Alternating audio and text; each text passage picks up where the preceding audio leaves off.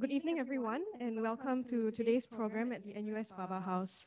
I'm Danielle, Assistant Manager from the Outreach team here. This evening, we are pleased to have three individuals with us who are very much involved with topics of visual culture and the politics of representation through art and design. And we'll be coming from various perspectives, such as the philosophy of art, design, and subject-object relations within Chinese culture and beyond. Let me introduce you to the moderator for this evening, Michael. Michael Lee is an artist and curator based in Singapore. He researches urban memory and fiction, especially the contexts and implications of loss. He transforms his observations into objects, texts, diagrams, situations, or curations, such as this work, which was part of one of the earliest Baba House exhibitions in 2008. The title of the artwork, An Almost Natural History of Social Relations, inspires the panel discussion this evening. I will now allow Michael to introduce more about himself, the artwork, the panelists, and their presentations. Have a good evening ahead. Thank you, Danielle. Yeah. Okay. Welcome everybody to Baba House. We are here at the third level gallery on 157 New Road. And we're actually within the exhibition titled Glossaries of the Straits Chinese Homemaking. And this evening we are very honored and happy to have two very esteemed guests to share with us a little bit about the research on issues surrounding culture, representation, art and design. I'm very honored to have my work serve as the backdrop of today's event. I remember this artwork fondly for two reasons. This was one of the works I made when I was invited to open Baba House with a solo show. And it was also my first mind map that I created as an artwork. And I remember it also as a way for me to make sense of a lot of visual symbols and physical artifacts that I encountered in my research for the solo show. And I'm honored that it's now gracing this event, whose title is Visualizing Glossaries, Representation, Design and Connections. So today's panel takes its cue from cultural representations seen in this exhibition, Glossaries of the Straits Chinese Homemaking, with my work as the starting point of how visual culture and the construction of memory might reify a cultural identity, with a grounding in the philosophy of art, design, and subject-object relations. The panel will bring together discussions about interests in visual culture and the politics of representation through art and design, framing connections in different things like past and present, fact and fiction, as well as the local and global. The sequence of event for this evening will be that each of the two speakers, namely Assistant Professor Kiven Strohm, as well as Associate Professor Cindy Wang, will have 20 minutes to make their presentation, and that will be followed by a discussion. So if you have any questions burning questions already, you can already start typing these questions into the Zoom chat function. And I'll be introducing each speaker before the presentation, starting with Kiven. Kiven Strohm is an anthropologist working at National University of Singapore, specifically at the intersection of visual anthropology, art, materialisms, and experimental ethnography in settler colonial situations. He is especially interested in how relationships between objects and things as assemblages offer political affordances in situations of racializations, dispossessions, and confinement. His work has been published in various journals and publications, including Collaborative Anthropologies, Journal of Ethnographic Theory, and American Anthropologist. He's currently completing a book project entitled Experiments in Living, Art and Politics in a Settler Colony. Over to you, Kiven. Thank you, Michael. As the anthropologist on the panel, I thought maybe it would be good to start with clarifying what I do, like clarifying what does an anthropologist who works on art do. So anthropology has always had has a long history with art. We've looked at art since probably the early 20th century with Franz Boas, his primitive art book, where it being a classic, up to today, where we have a lot of works that are very collaborative. I'm not sure where to look on the screen or up here. So what I want to do is kind of situate where I'm in this sort of field called anthropology of art. For many years, anthropologists approached art as representational, right? We talked about art that represented other cultures or represented people's identities or ways of life or different values or all these different facets of representation. And anthropologists were there to sort of work through those artworks and to understand how that sort of process of representation happened, and then the way that those works of art entered into and got distributed and got received and sort of consumed. Probably over the last, I'd say, 20 years, this discussion has kind of shifted, and anthropology is sort of going, yes, all art is to a degree representational, but at the same time, art does things. Art objects do things.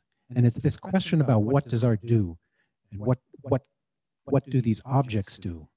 And what kind of, and in particular, what are the social processes that art objects create, invent? What do they establish? What is that sort of social agency of artworks, if you will? And this is kind of like where I enter into the field. I'm very interested in thinking through this idea that artworks do things, that they become in themselves social actors. But to do this, there's been a lot of writing around it, but I feel that, you know, there's still a lot to be said around this idea. And I hope today to sort of give you an example of kind of what I do in that vein. So there's more than representational, right? There's not to say that artworks are not representational, but the more than representational. So I'm going to start with looking at an artwork from my own research that's been taking place over the last decade in Palestine, Israel, working with Palestinian artists inside Israel, Palestinian citizens of Israel, many names for them. And just kind of taking one work and maybe sort of working through that and giving an example that I think sort of brings to the table a lot of the key points about thinking about artworks as actors. And I think hopefully in the end, using that as a sort of jumping off point to think about what you're doing in this piece behind us. This is the work I'm going to be talking about. The Eptikan is a work that was done in 2012 by the artist Nardin Surji, who lives in Haifa.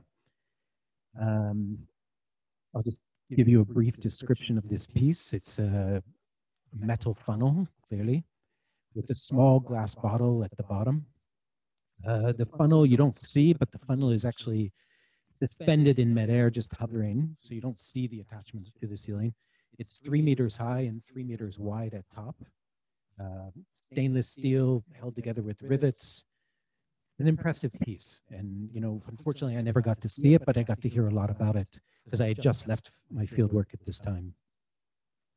What I want to do is I want to look at this artwork and sort of describe what I and sort of work through this artwork, work with it and through it, and describe 3 scenes that I have sort of been writing about in terms of this art object. So let me go through these 3 scenes and then sort of offer at the end of that kind of a theoretical apparatus that I'm going to use to sort of think through those 3 scenes. So for anybody who knows kind of what's going on in Palestine, Israel, you know that this is contested space, occupations, colonization, historically since 1948 and before. This has been a contentious area, let's put it the least, right? But across the West Bank, throughout the sort of boundaries or borders between Israel and Palestine, are a series of checkpoints. And this piece, in a sense, is a representation of that sort of experience of the checkpoint. It's kind of this feeling when you go through a checkpoint, when very famously, when I went through Kalandia checkpoint in 2010, you get funneled. You get into this, what's called a funnel trap. And this is the kind of piece that sort of puts that in your face in a way, right? I mean, you have this sort of way of thinking about and visualizing that kind of experience for Palestinians. And most Palestinians would connect with this artwork for that very reason, of this sort of confinement.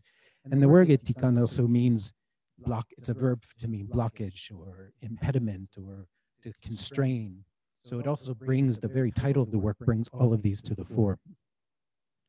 Now, it's important to recognize it's not just about the checkpoint. It's about a series of apparati, whether it's ID cards, whether it's checkpoints, whether it's house raids, whether it's confiscation of land. All these forms become forms of a funnel trap, right? The thing you sort of find yourself forced down but can't get out of, right? So that's kind of the first of the scenes that I want to paint. I mean, I could elaborate further, but I think the point is clear. The second point I want to talk about, the second scene, if you will, is the gallery where this piece was first shown. So this is a gallery in Haifa. It's called the Bet HaGeffen Gallery. It's an Arab-Jewish sort of coexistence cultural center where, you know, state funds go into sort of promoting this sort of artists coming together and having shows together and sort of finding ways to have dialogues with each other. What's interesting about the installation of this particular piece, and Nardine was very smart about how she installed it. The work, in a sense, is very site-specific. She sort of looked at the room and said, I want to do something that takes up the room, so that when the viewer walks in, they become sort of feeling that feeling of congestion. So this is quite a small room. There's only one small doorway entrance to the room. And then you walk in, and you kind of have to sort of move around the work. It sort of forces you to the side. And then you have this giant sort of opaque metal surface, which is, the materiality is very important here, right? The materiality plays a role in that effect, and affect that it's trying to create. So this gallery is frequented, and what, you know, we could elaborate on what kind of was going on, because this is also, you know, Palestinians inside Israel, and this sort of the idea of a liberal democracy, of Israel as a liberal democracy, and Palestinian artists sort of having the opportunity to show. And what is it like for a Jewish Israeli to sort of see this work? What do they think? What do they feel? What is it like for a Palestinian to see this piece? And what do they think? And what do they feel? And these questions, and the way that you sort of then get into that confined space, and what does that create? So we have these 2 scenes, the first 2 scenes, right? We have the checkpoint, which is this ubiquitous checkpoint that Palestinians face. And then you have the second scene, which is the gallery itself. And in a sense, what's important about the gallery is that the artwork, in a sense, doesn't just represent anymore the checkpoint or that experience of the checkpoint. It becomes a very sort of act of that thing itself. It becomes its own space of confinement and entrapment. And that's kind of what's quite important about the sort of installation of the piece, is the very fact that it's doing what it says, or it's doing what it's representing. So that's an important moment in this piece. So the third scene that I'll go to, I feel like I'm going really quick. Third scene is a scene that I'll tell a little story before elaborating on this scene because it sort of goes in a direction that's very different from these first two. So in probably 2011, Nardine had invited me out to Nazareth where her parents live and said, you know, come for dinner, meet my family. And, you know, just also we spent time in Nazareth getting to meet other artists and stuff. And at one point, as I was invited, I get to meet the family, and they basically left me sitting in the kitchen because everybody had things to do, which is not abnormal. And I was sitting in the kitchen, and it's kind of a rectangular kitchen, and at the end is the sink, and there's a door to the outside. And at one point, I'm just sitting there, and I noticed, well, I'll explain what I noticed and did notice, but her dad had sort of gone into the back room and came out with a funnel, a plastic funnel, and a bottle, and then disappeared out the back door into the sort of yard area in the back. Moments later, he comes back in with a bottle full of olive oil and goes back and puts everything back. Remarkably, I made nothing of this.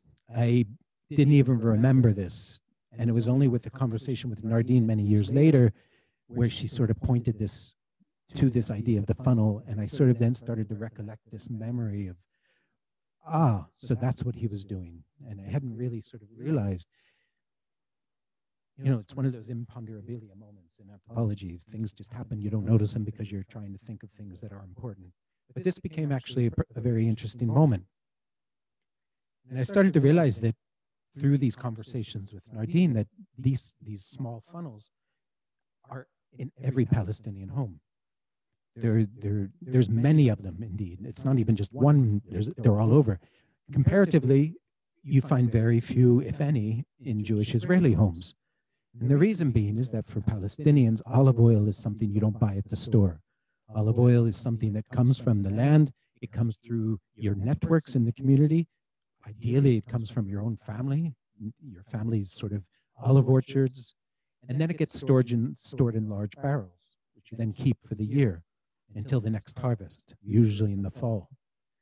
So you basically move your olive oil from that sort of barrel into the small jars, which then come into the kitchen.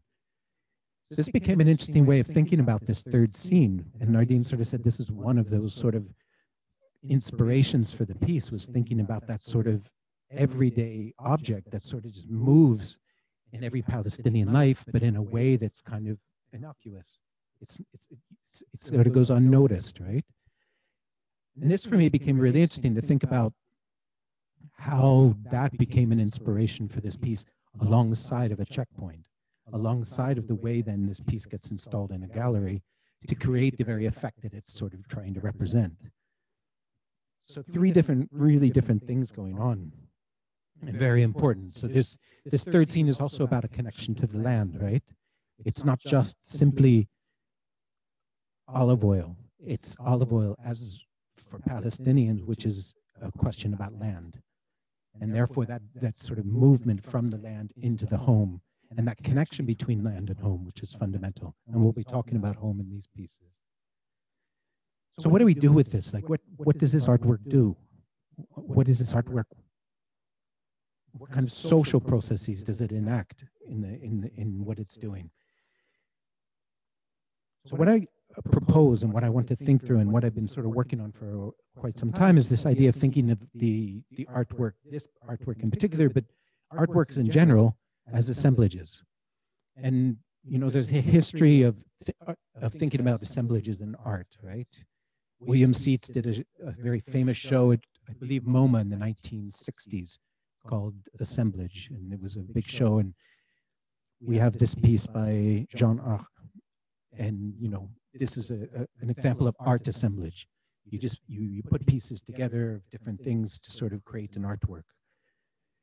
But this is very different from what I'm thinking about. And kind of maybe in the 1970s, a different notion of assemblage, well, 1980s, I would say more precisely, a different notion of assemblage enters into sort of our philosophical, social, scientific discourse. And it's one that comes from the philosophers Gilles Deleuze and Félix Guattari, when they use this idea of agencement in French, which is very different from assemblage, and even different from the French assemblage, very different ideas.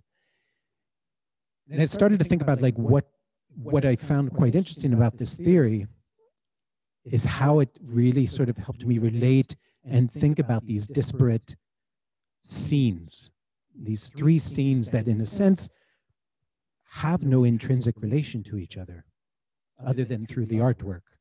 And how do you start to think about those three scenes? Now, just before we move on, I'll give you examples of other works that work with. This is a very famous piece that Félix Guattari refers to as the idea of an agencement in art.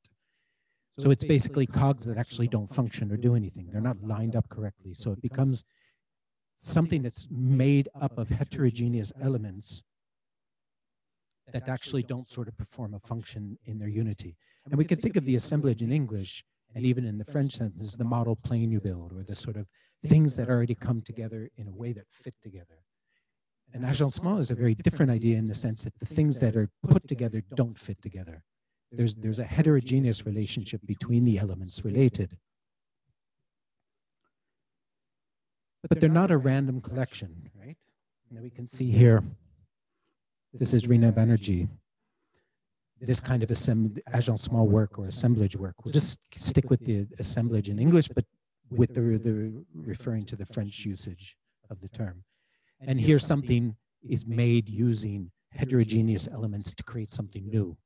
And that's ultimately the ideal of a good agencement. Is it's not a whole in the sense of a unity or essence, but it is something new in its way that it puts things together.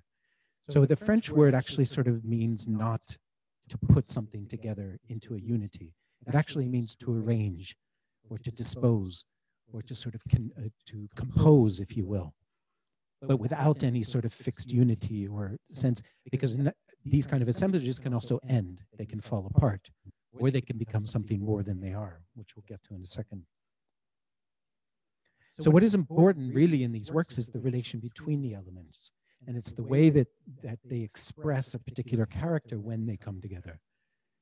And that's kind of what I'm very interested in sort of exploring through this theory relating it to the artwork. But it's not just an assemblage, but it's about what it can do. And this is kind of what Deleuze and Guattari are really sort of emphasizing. And they actually say we don't know what it is, an assemblage or an artwork as assemblage, until we know what it can do. And I think this really moves us past the question of representation. We can sort of say it is a representation, but in a sense, we're going that next level and asking, what does it do? What does this artwork do? So if we think about the three scenes, each of those scenes is already an assemblage. This sort of checkpoint apparatus is an assemblage, right? It brings together bodies. It brings together materialities. I have a list here of things. It brings together discourses. It brings together materials, concrete, cement, metal, bodies, guns, a whole discourse on occupation, a whole discourse on who was there first, a whole discourse on religion and politics, and all these sort of questions get layered into these sort of moments, this checkpoint sort of moment. The same with the second scene. The second scene itself is an assemblage. The second scene is an assemblage in the sense that here's an Arab Jewish cultural center that is itself trying to promote a certain discourse that's dictated by the state, but is actually sort of seen quite cynically by many Palestinians. But it's also an art show. So there's then the metal of the work. There's the bottle, this fragile glass bottle that sits at the end of this funnel in a very precarious state, right? So all these things become factors in that assemblage. And then there's the third. The third takes a very different trajectory, however. The third takes a very different trajectory in the sense that the assemblage there is the assemblage to home, family, land, trees, soil, environment, air, water, and the bodies, the family of bodies that go out and sort of do the harvesting of the olive oil.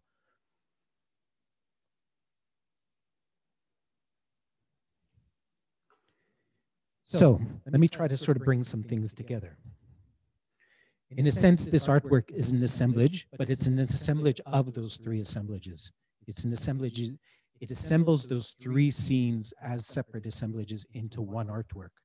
And the artwork becomes an assemblage, but it becomes an assemblage in the sense that it reaches outside of itself. It's not reducible solely to, if we were to restrict this object to itself. This object is already then, in that sense, a multiplicity. It's already connected to other assemblages, to other networks, to other relations. And in a sense, it reflects the milieus that it is part of, those particular worlds and those particular sort of places that it's part of. And what's important is it's an invention. The idea that every assemblage is an invention. It's an invention of something new out of what is already given through the rearranging and disposition of heterogeneous elements. So they create, in that sense, territories. Assemblages create these sort of, not territories in the little sense of spaces, but of places or land, but territories in the sense of a place where something can happen. And it does this through these three heterogeneous scenes. And in a sense, territories are always being made and unmade, constantly sort of being reinvented, constantly coming together and moving apart. This isn't to say they cannot become fixed and immobile, however. We see the checkpoints as an instance where an assemblage can come together and in fact become an apparatus of control. And for like these guys, Deleuze, Guattari, but also Foucault, the idea of the apparatus and the assemblage are very closely connected. There's a sort of close relationship between the way the two work. Now the question I sort of want to ask, but kind of leave open, and I'm not going to answer it, given the time. How am I on time? 3 minutes? Okay. So what I want to end with is, if this artwork is doing something, what is it doing? And particularly what I'm interested in is what kind of affordances, conceptual and political affordances, does this artwork allow? What does it sort of, you know, an affordance is sort of like a chair. A chair offers an affordance for you to sit down. And that's where its agency lies. It offers the possibility of, you can sit on it, you can stand on it, you can do things with it. That's the affordance of a chair. What does this artwork do? What are its affordances? How is this assemblage affording a way of seeing, a way of doing that moves beyond the sort of the particularity of each of the assemblages that it sort of has depicted? And in a way, what I want to point to is that sort of the third scene for me is really this fugitive moment, right? It's the one that sort of breaks and becomes something deterritorializing, right? It moves outside of the sort of confines of both the gallery, but also the checkpoint. And in that sense, it sort of also then points up to this idea that for a Palestinian to sort of go, I have this funnel in my home. What else do I have in my home that could be used or thought about, or that I become conscious of, that can sort of be, in a sense, used as a form of resistance or even refusal, or sort of this moment where it allows for a deterritorialization in a way. So I'll end there. And what I want to do is come back to use these kind of questions about assemblage theory and the way I've kind of approached this art object to think about what Michael's done in this work on this mind map. Thank you. Thank you, Kiven. The next speaker, Associate Professor Cindy Wang, is from the School of Art, Design and Media in Nanyang Technological University. Cindy holds a BFA from the School of Visual Arts and an MA in New York University, Department of Graphic Comm Management and Technology.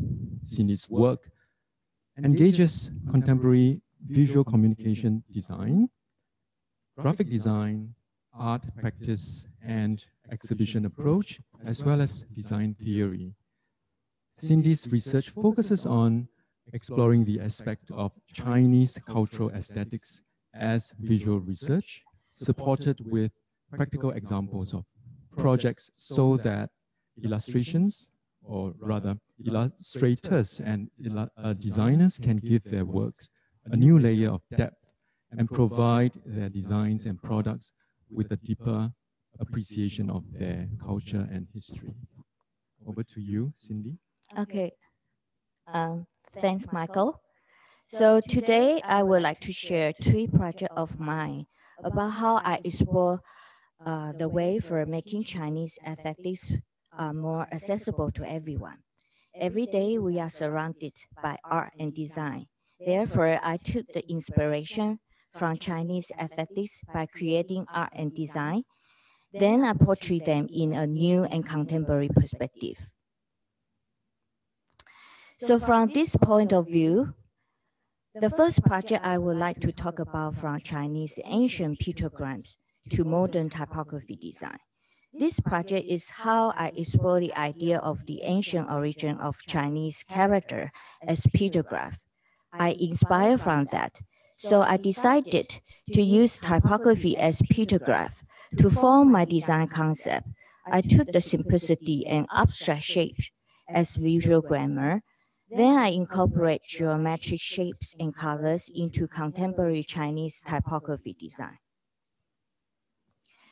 The history of Chinese character began over 5,000 years ago. They were originally pictograms. So we can see all the images were drawn by people to communicate a coherent message. Today, these ancient pictograms are commonly known as oracle bone script. So here we see sun, tree, sun rising over the tree is the east. So this is how Chinese made their character. Just giving you more example, we can see ancient Chinese character were all illustrative in nature. So by referring to the ancient origin of Chinese character as pictograph, I use the idea of oracle bone inscription to create a new set of contemporary Chinese typography design.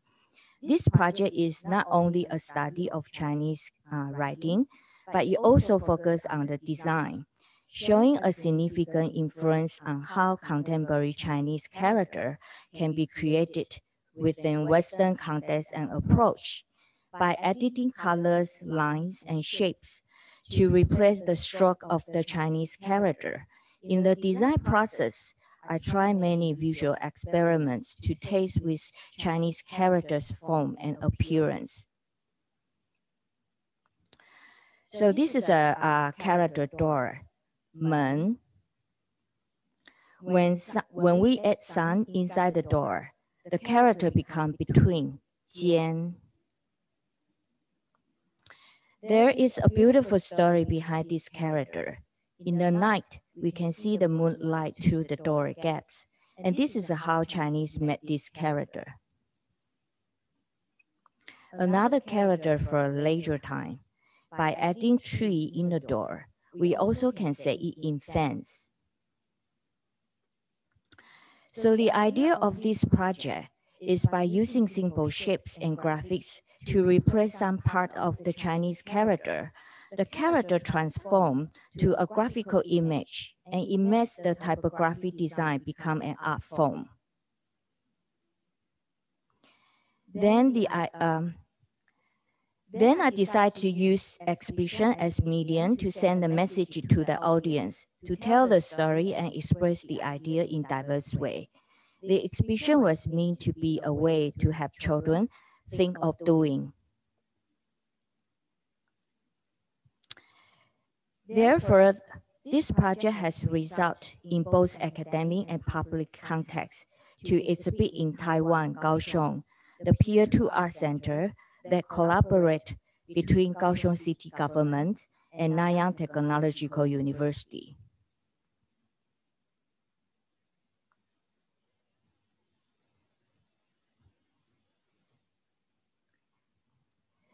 So now I would like to show a video about the exhibition.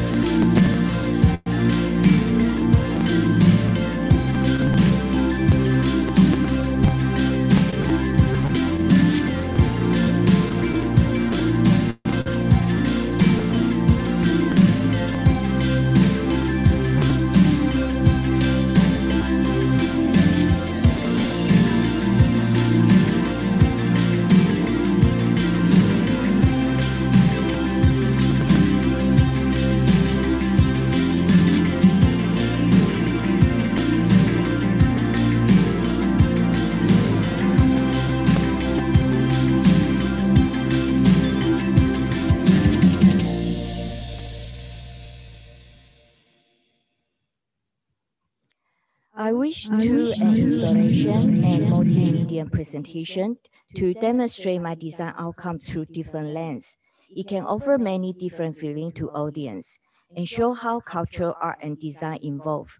I hope to give the general public to better appreciate the meaningful of Chinese culture. Okay, so the second project is about traditional aesthetics principle from Chinese ink painting can be fused with daily object to kickstart a new creative process in design. The idea of this project is that by embracing both tradition and modern, the design approach can give modern products an extra layer of depth, and it connects the user and their environment through daily interaction that give people a deeper appreciation for Chinese culture and history. So in this project, I focus on yin and yang aesthetics in Chinese ink painting as a central basis for design philosophy. The design philosophy acts as a foundation for design thinking and practice. Applied in this design product, it involves the idea of fusing traditional aesthetics principle with a modern medium.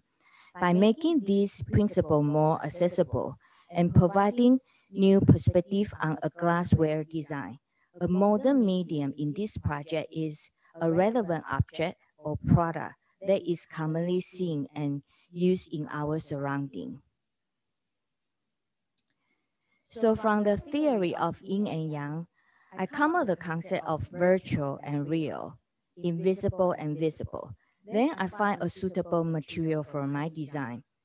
Glass is not only functional, but it also possesses quality of beauty and elegance. As a material, glass has the ability to create both light and shadow. The transparent quality of glass allows light to fully pass through, making it suitable for expressing specific type of feeling and mood. Glass can evoke an emotional experience when we interact with it. So we can see to incorporate the dimensions of invisible and visible, negative and positive space and implied lines. It creates a sense of mystery. It gives the viewer a chance to imagine and interpret the pictures in their own way. The direction of the lights create an overlapping effect, where the graphic on the 3D glass becomes 2D on the surface of table. When the direction of light changes, the interacting graphics change. So by stacking and layering the different sizes of glasses with the addition of space between each cup, it creates a sense of depth between the illustration. The interactive graphics can change when we are rotating the cup. It engages the user by allowing them to create new composition as an artist. When we add water in the cup, the reflection of light and water, it distorts visuals that engage the user imagination. So the intention of this project is to improve the quality of life, to promote a seamless integration of art and life by creating designed objects that embody both aesthetics principle and functional designs. Therefore, I think products can be both useful and beautiful. This glassware design explores the unique characteristic and merits of both industrial and traditional craft for producing delicate glassware for contemporary life. Okay, the last project is about how Chinese aesthetics in Chinese ink painting can be applied into contemporary art design. The artwork is created based on the three important principles of Chinese aesthetics in Chinese ink painting, which is perspective, yin and yang, and space. And this is a framework of my creative component of this project. We can see the three depths refer to the spatial depth of the Chinese ink painting. There is the foreground, middle ground, and background.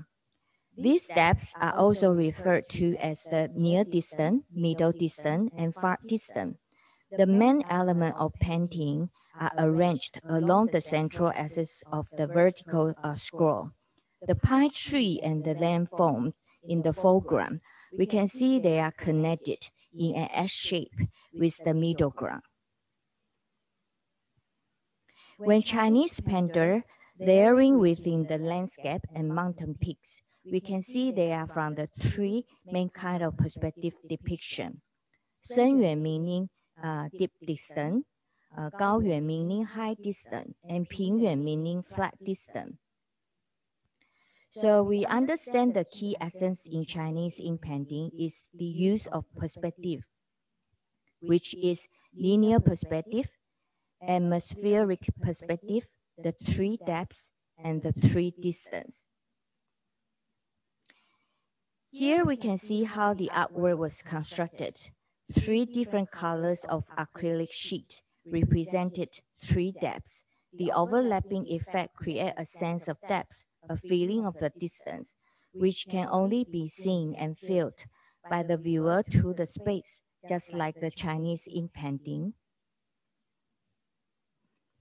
The idea of using light and shadow in the artwork was also inspired by the theory of yin and yang from Chinese ink paintings. The illustration was based on three different layers of acrylic sheet, and they are represented how a Chinese ink painting was created by the idea of linear perspective. Install the LED light, use the play of light and shadow, and this is what I want to further accentuate the three layers, creating a depth. The interplay with layering of the constructing size and distance to create a sense of dimension. The notion of yin and yang thread through the interplay between complementary opposite pair with virtual and real, the hidden and visible, and the transparent and opaque. The transparency quality of the acrylic allows the viewer to look through the entire artwork from the front to the back. The overlapping graphics resulting from the layer of the acrylic sheet create a sense of depth through the space. The principle of perspective, yin and yang, and space are woven into the concept of artwork is constructed from the arrangement of the acrylic sheet to the composition of visual presented. So from my project, I hope they can inspire other artists and designers to study historical work of art from the past to sift out visual principles that govern this artwork in order to create new work. Thank you.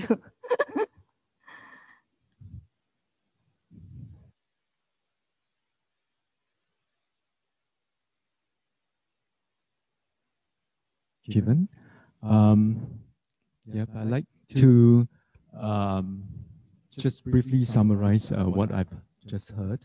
I heard a number of crossings of places in what Kiven described as the three scenes invoked in Nadine's work about the checkpoint,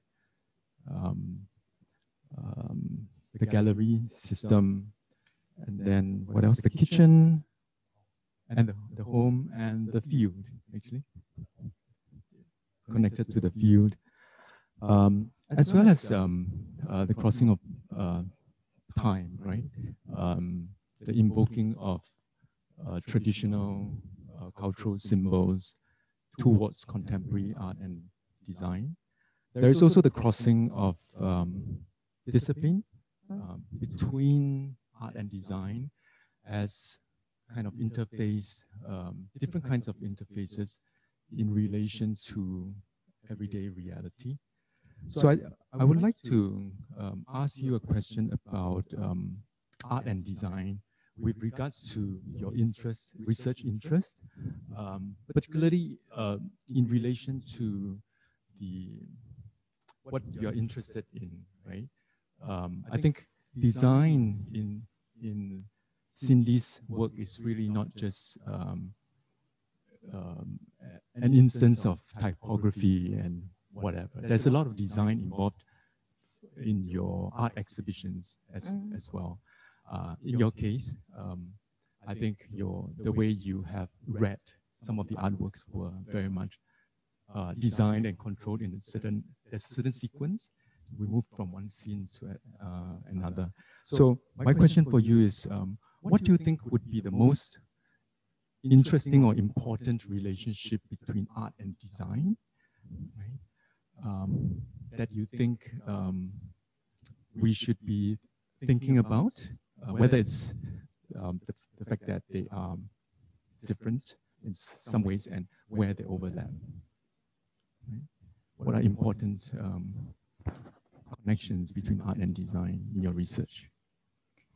To me, will not be so different, but I think a lot of people say design should have the purpose, and art can be it's like more self expression, but to me it depends what kind like design and art you involve. But right now a lot of like design also they want the outcome it look artistic. So not really like have a problem solving or purpose like driving like toward like your aim outcome. So right now for me I can say like art and design can be exist at the same time, if and then people with more appreciate like different, they can appreciate both. Yeah. So yeah. And I think like from the tradition, sometimes they always like students, they don't like tradition stuff, but we really can learn a lot from the past, and then see how we can bring the past the stuff from the past, and then how we can bring into like the modern life. Yeah. So this is something we always can inspire from tradition, and then how we can see like to mix with the modern contemporary stuff. Yes. Kiven? Yeah, I mean, in a sense, I think what I'm doing in what I presented is a form of assemblage. I mean, it's not, I didn't sit down and say, these are the three scenes and here's how you should put them together and here's the connections and relations between them. It actually is where the authorship lies is kind of blurred in that it's going back and forth. It's a series of experiments in conversations. It's a series of experiments with the object itself and thinking through and with that object. And I don't think it quite ever finishes, right? I mean, we could probably continue. So in a sense, the design is falling in line with the assemblage theory again, right? I'm assembling it in a way so as to say something, so as to sort of evoke a sense of what the artwork is doing. So the design plays into that element as well, if we put it in that way. Yeah. Thank you. Yeah, so Cindy mentioned about invoking the past as a way to introduce to your students the richness of traditions and all that. In creating assemblages, we're also, as you mentioned, using materials or objects from one time or one function and trying to, through juxtaposition and arrangement, change its function for a new future or invent something new, right?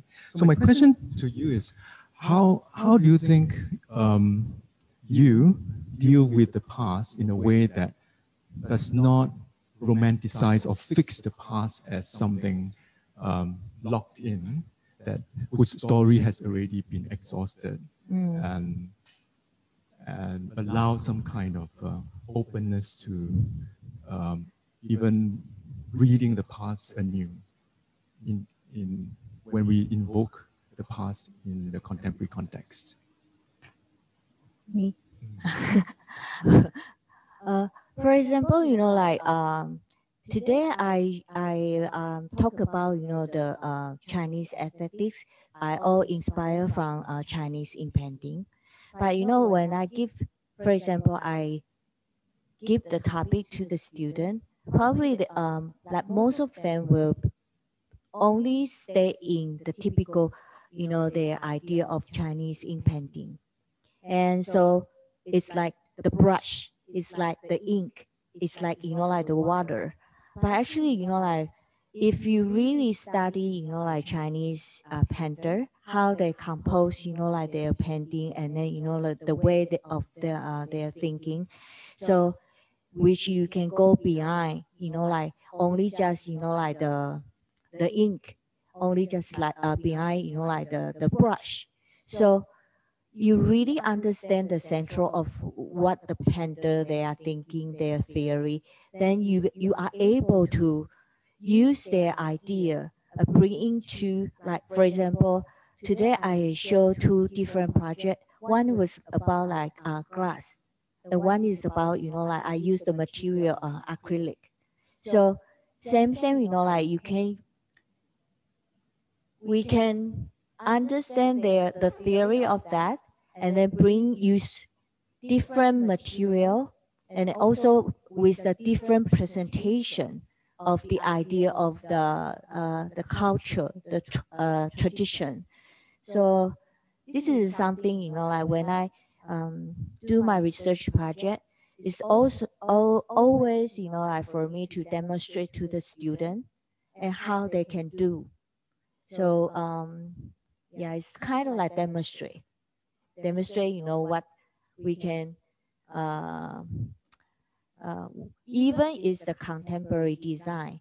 We do, graphic design with the Western design principle, but actually Chinese aesthetics, from Chinese in painting or calligraphy, they also have, like the principle of we can do not only just deal with the traditional brush work, but it's also, like we can do something else.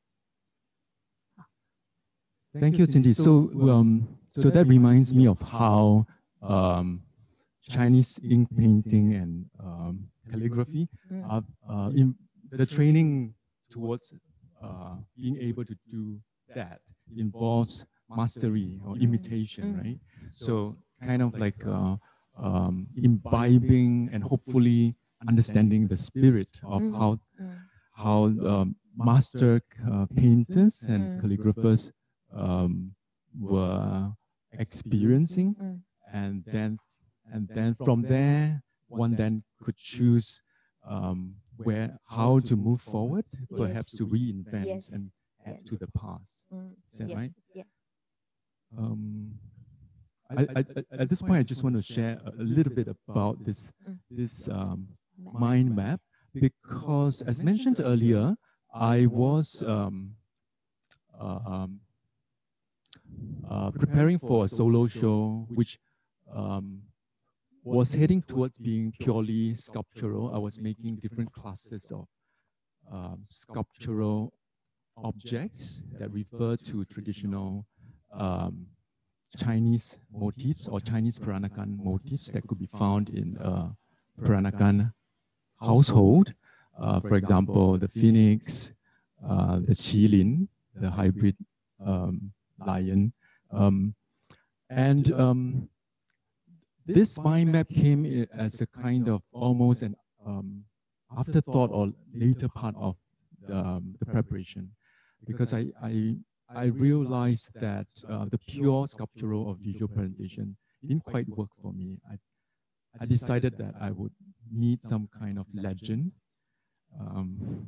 to help myself make sense of the project. So learning as I was trying to understand what's going on in this household was very much how I developed this work as well. So on the one hand, really what you have here are a selection of traditional Chinese legends, pun intended, legendary figures like the dragon, who is the ruler of the sea, the peony flower, the king of flowers, and then Phoenix, the ruler of birds, and then one more down there, right? And then surrounding these four leadership positions are little fables, myths, and other stories. So, for me, that's an interesting point relating to how I dealt with the past. Actually, I felt that I threw myself into a deep end, but found things that I needed to do in order to get a deeper experience into the work. But Kiven, do you have any comments on this notion of how to relate to traditional practices and materials and the past in general, how to relate to it in the present so that we are not just romanticizing it? I might go some way in answering one of the questions from the audience.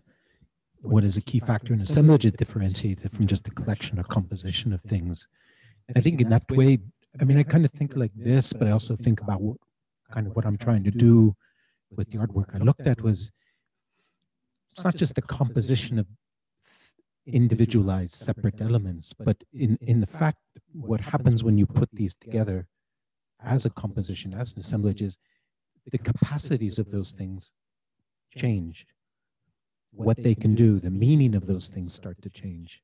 And I wonder, like also like in your work historically, what, as you start to invoke a history of Chinese painting, watercolor painting, how does it start to change when it starts to come into a composition with contemporary sort of forms, contemporary practices?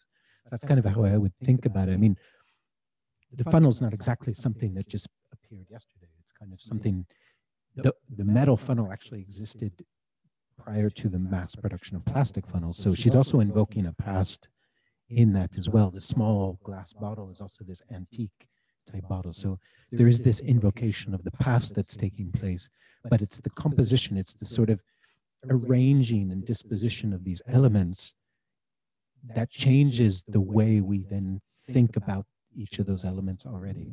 In a sense, the composition is already sort of affecting what they can do, what their possibilities are, what they mean, their significance. And in a sense, that's why I think when I was talking to you earlier about this idea, what would happen if we started to put new things into here, right? What happens when we connect the orchid to something else? You know, what happens when the ant is no longer becomes not just prey, but victim as well, right? All these sort of ways that in a sense, things can always shift in this thing. And that's in a sense why the assemblage is always quite ephemeral, right? It can sort of both fall apart, but it also can turn into something else. It's constantly sort of, I don't like to use the word, but becoming. It's in a process of becoming. And it's not like it's a finished product in that way. So I think in that sense, going back to her point about the Chinese painting, I think that's an interesting, how is Chinese watercolor painting something not fixed in the past, but something that's constantly being reinvented?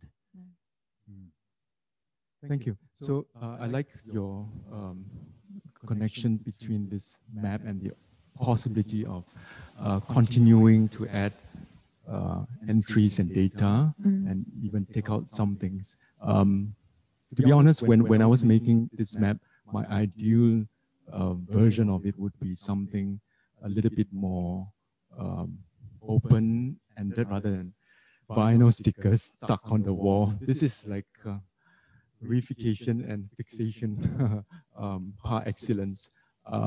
I would really love this to be, to see this as incomplete and forever changing, right? I just want to address another interesting question, which is about space. It seems like there is a shared theme of space in all our topics of interest, right? How does this play into Cindy's art and Michael's art, my art? Yeah. Oh, I think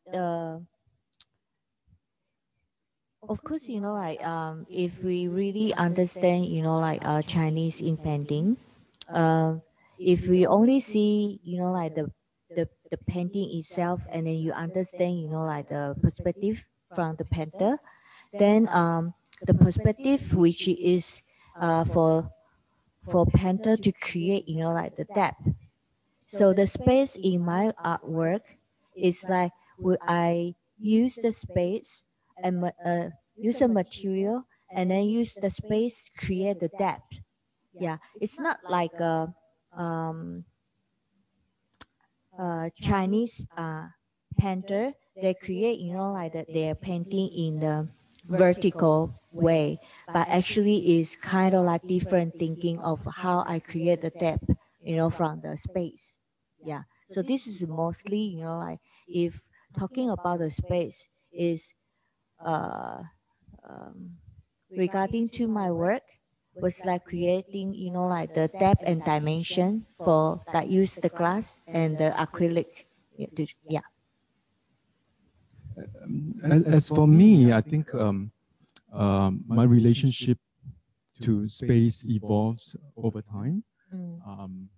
I remember when I was very young, I was quite aware of the changing cityscape around us. I was always looking into construction sites.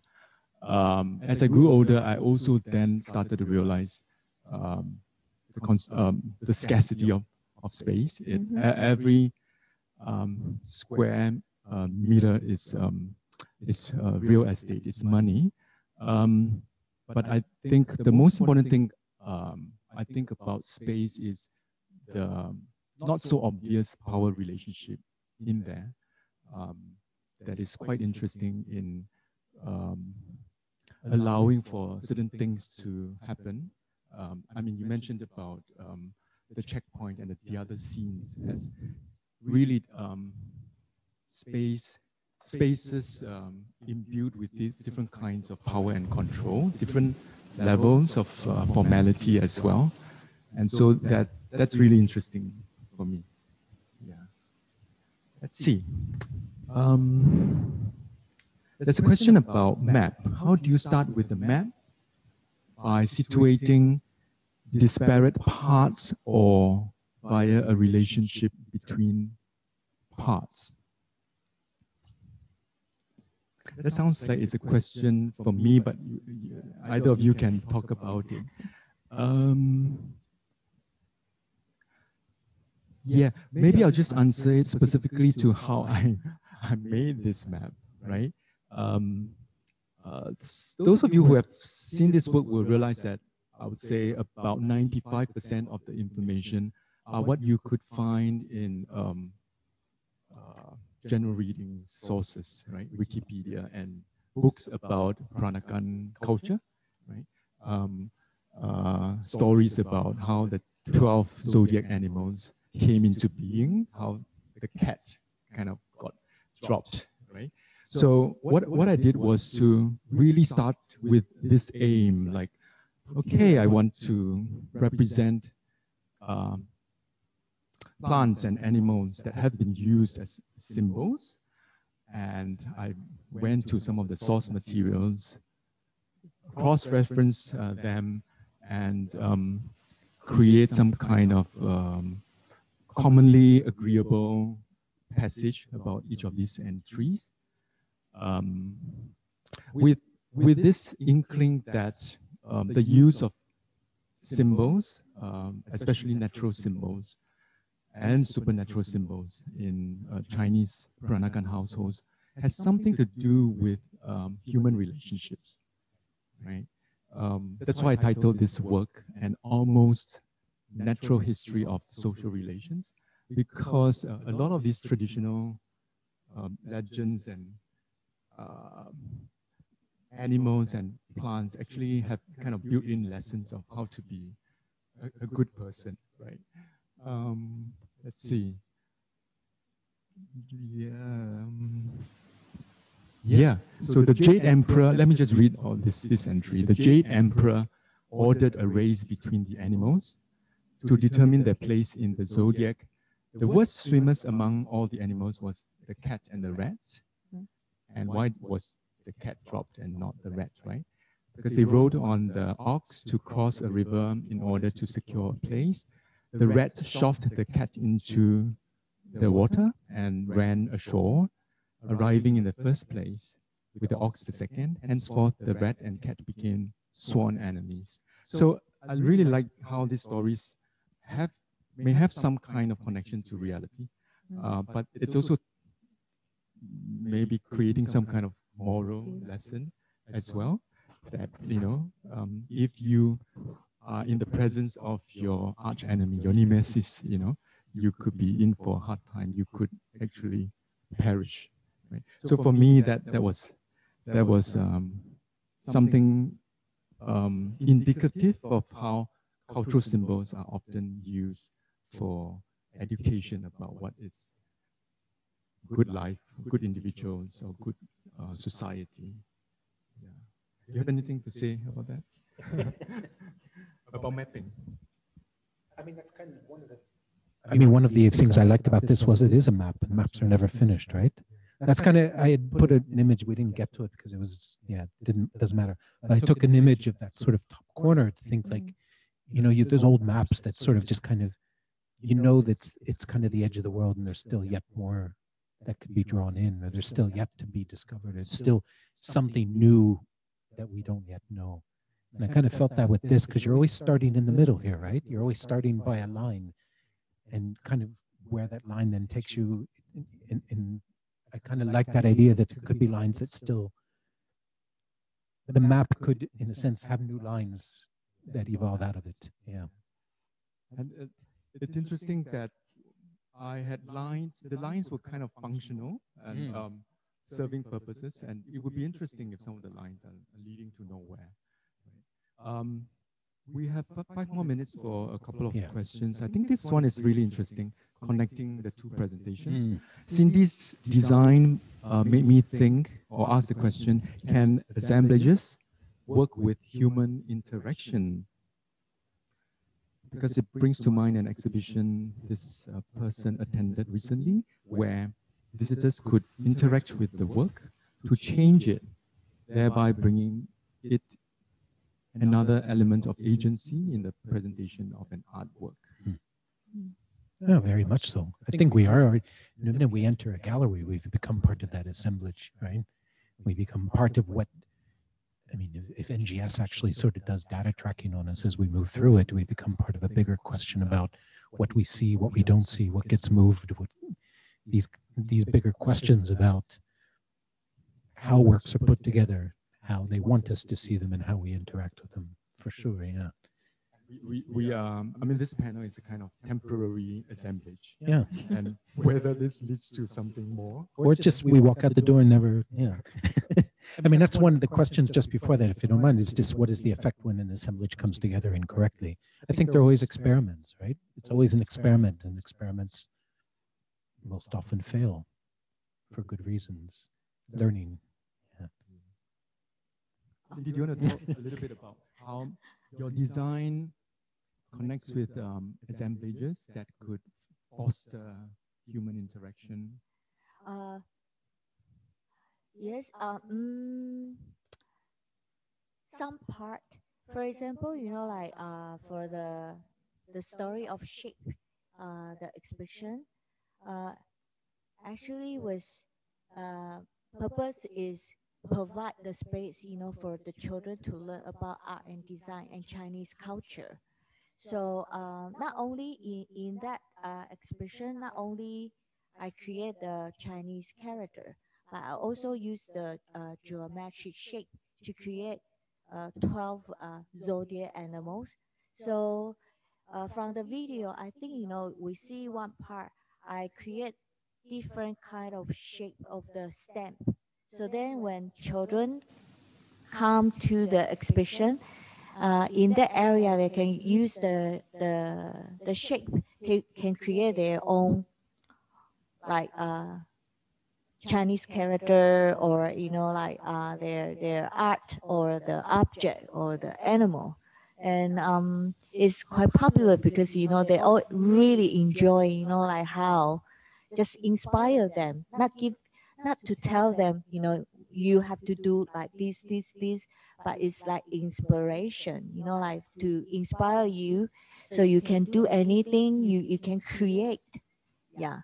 And then, like the video is also kind of like a showing them, it's a possible from the zodiac animal, for example, like mouth, and then you can become like the mountain, and from the bird, or to the fish. So the shape is, you can use the shape to do anything. It's not only, like you limit by the shape itself. Yeah. So this is some kind of like interaction with the audience, to inspire them what they can do.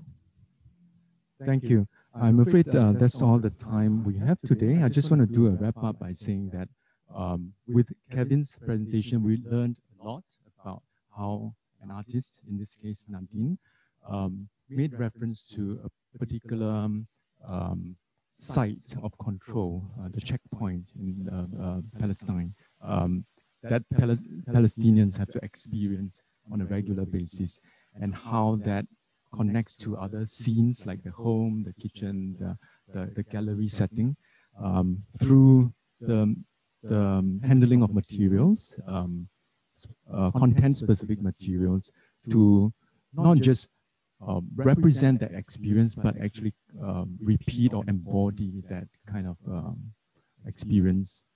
And in Cindy's work, when she looks into pictogram, traditional Chinese ink painting, and also Chinese aesthetics, and how it transforms into contemporary artworks and design, we see a lot of possibilities of learning about the past, but also setting it for contemporary needs and everyday realities. That leads me then to end this session with a lot of gratitude and joy. And I would like to pass the mic back to Danielle with some announcements. Thank you, Michael, for helping to moderate this very enlightening, very interesting cross-disciplinary conversation. So let's thank all our speakers again one more time for their participation today in this panel altogether. And thanks to you as well, our audience, for joining us this evening. So if you would like to visit the Baba House, we have programs available, which you can see on these slides, so that you can also take a look at the mind map in high definition as well when you're right here. And also, please leave us your feedback through the QR code that is displayed. We will also send a link through the chat. So that's all from us. We hope you enjoy the rest of your evening. Thank you.